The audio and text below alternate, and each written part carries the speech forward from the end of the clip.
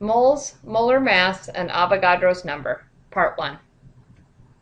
Okay, so now we're going to talk about something called the mole concept.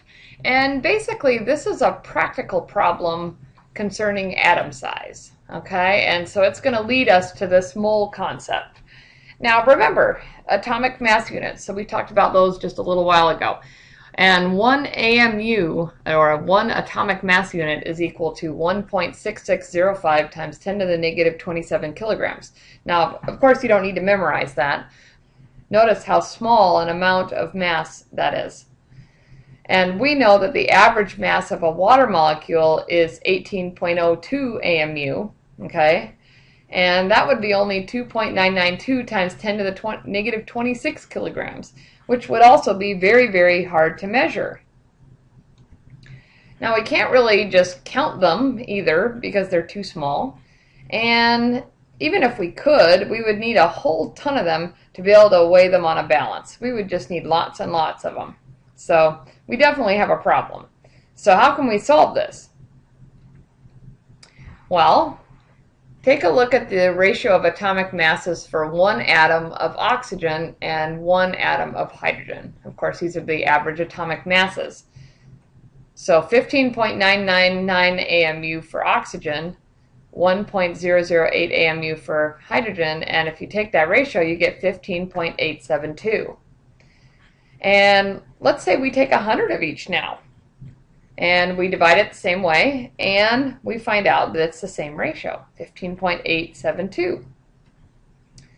And so let's keep on using larger and larger numbers, and we're still going to get the same result. So let's go ahead and add enough atoms on that balance to be able to get 15.999 grams of oxygen and 1.008 grams of hydrogen. And those are going to match the average atomic masses shown on the periodic table, except now they'll be in grams. All right, so if we take 15.999 grams for oxygen, 1.008 grams for hydrogen, then we're still going to get the same ratio. Now, the number of atoms that it takes to have those masses is a very, very special number. Okay, and that number is Avogadro's number.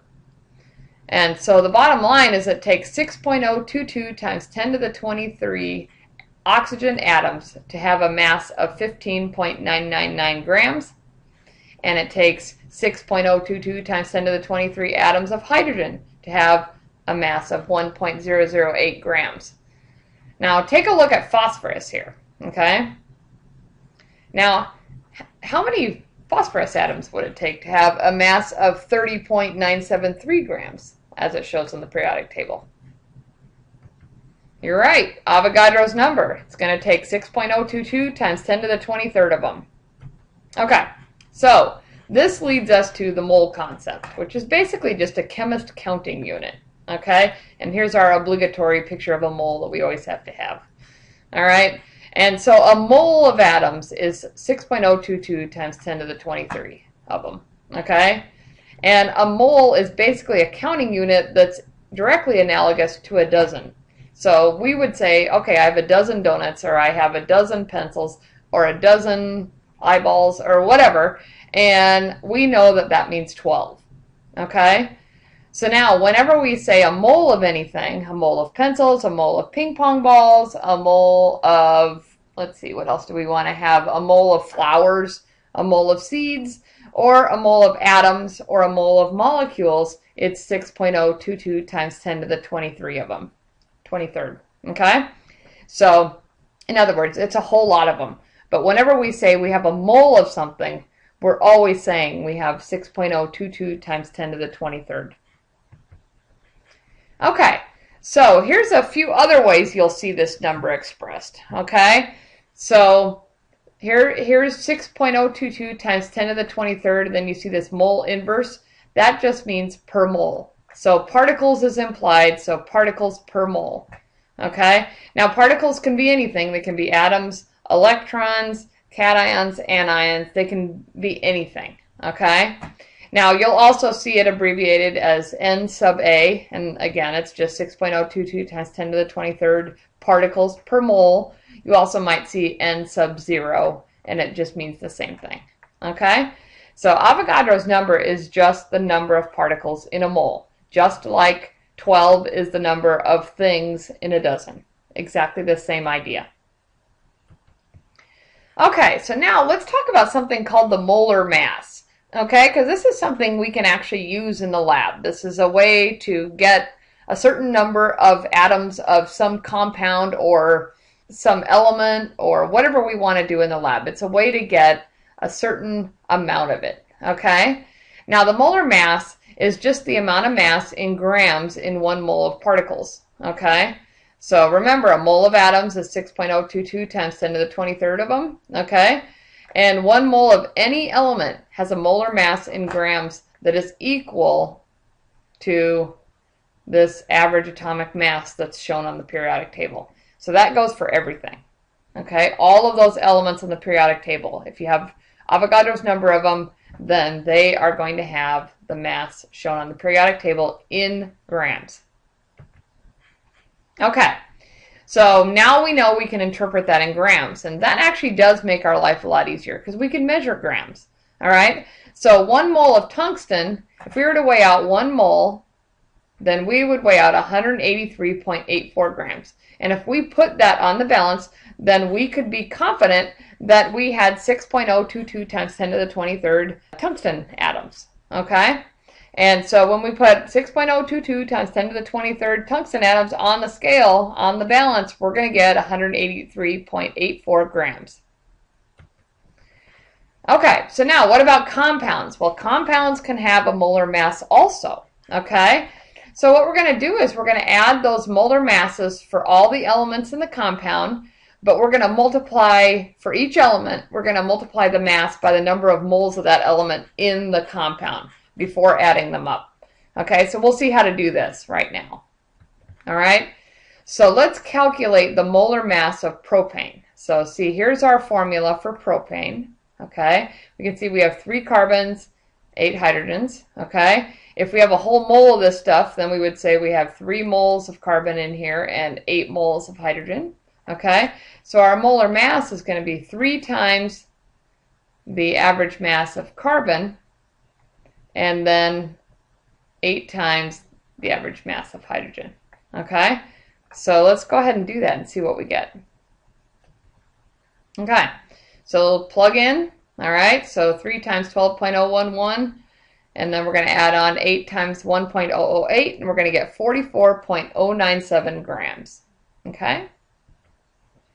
All right, so let's do the same thing for phosgene. Okay, so that's 1 carbon atom, 1 oxygen, and 2 chlorines if we're looking at just the molecule. If we want to have a whole mole of this stuff, it's going to be a mole of carbon, a mole of oxygen, and 2 moles of chlorine. Okay, so let's go ahead and do that. Why don't you take a second and try it, and then we'll go through the answer.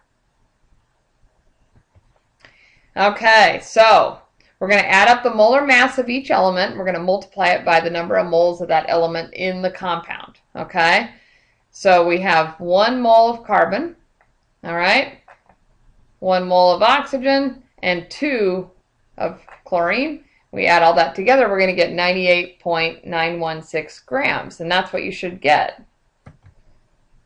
Okay, so now let's do another little process here. Okay, let's convert from mass to moles. This is something that we're going to do a lot of in this course, and so might as well get started on the right track. All right, so we can use this molar mass that we just learned how to calculate to convert from grams, which we can measure, to moles of that substance. Okay, so let's suppose we want 35.5 grams of potassium chloride for a reaction. All right, so how many moles is that, and how can we figure that out? Okay, well, a good place to start when you have to go from grams to moles, a good place to start is by calculating this molar mass. Okay, and so let's go over here and we see potassium 39.098. Just have 1 in that formula unit. Okay, and then we're going to add up 1 chlorine. Okay, so go up here and get chlorine, and we're going to get 74.551 grams. Okay, so now that we have the molar mass Now let's use the molar mass as a conversion factor, okay?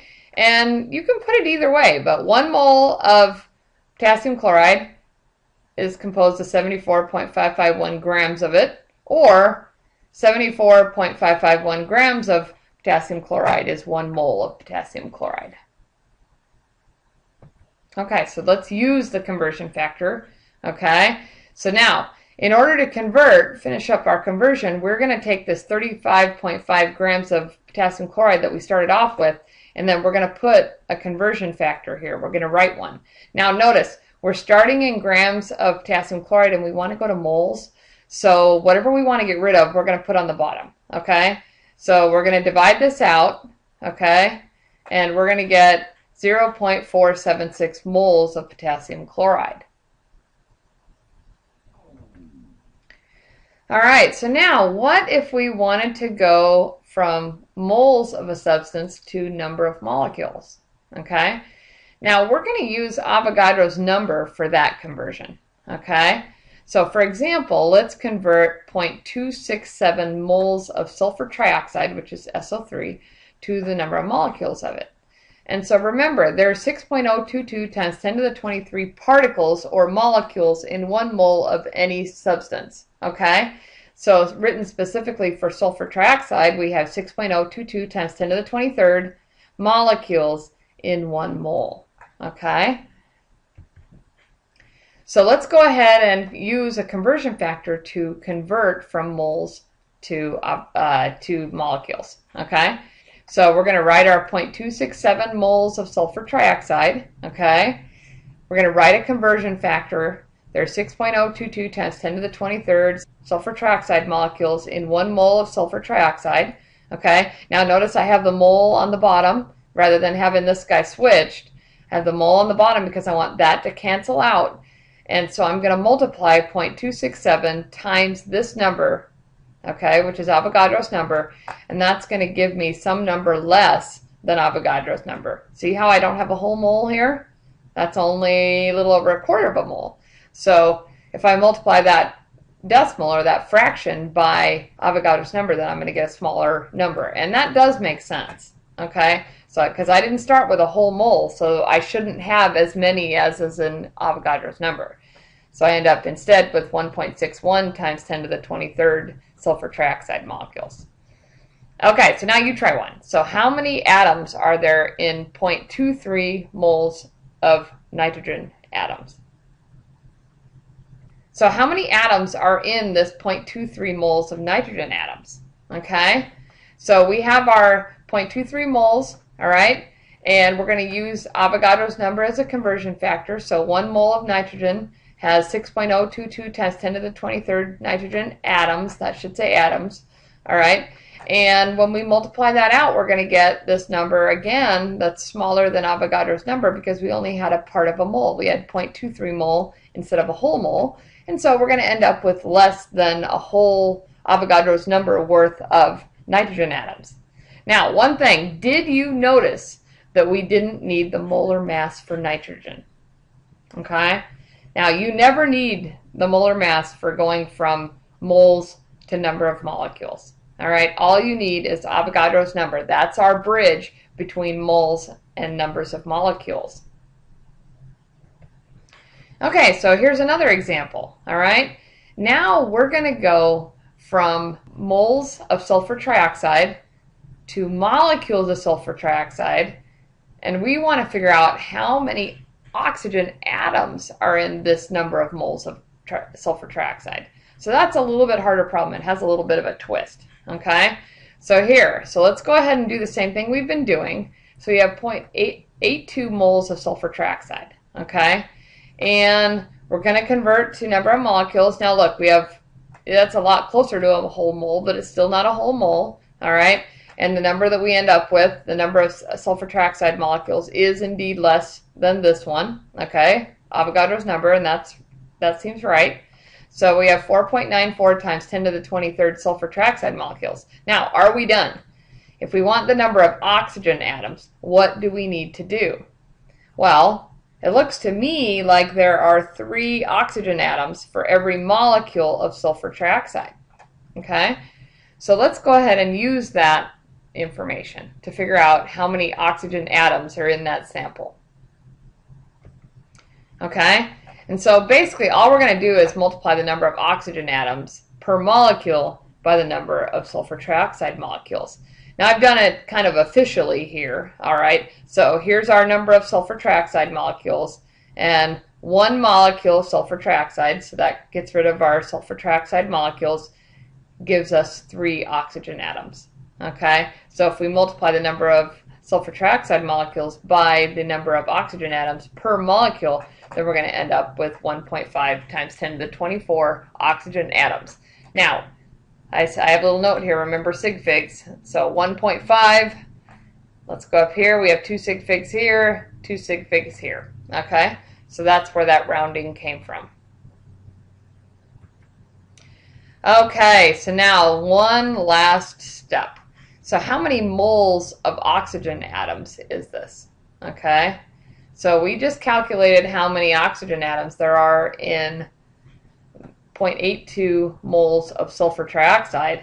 So now let's go ahead and take the number of oxygen atoms that we ended up with and let's convert it back to moles of oxygen atoms. Okay, so again, we're going to use Avogadro's number as a conversion factor. So 1 mole of oxygen atoms contains 6.022 times 10 to the 23rd oxygen atoms. That should be a 3. Okay, so 1.5 times 10 to the 24th. Okay, and then we're going to divide that by 6.022 times 10 to the 23rd, and we're going to end up with 2.49 moles of oxygen atoms. Now again, we only need 2 sig figs, so that's why we're rounding to 2.5 moles of oxygen atoms.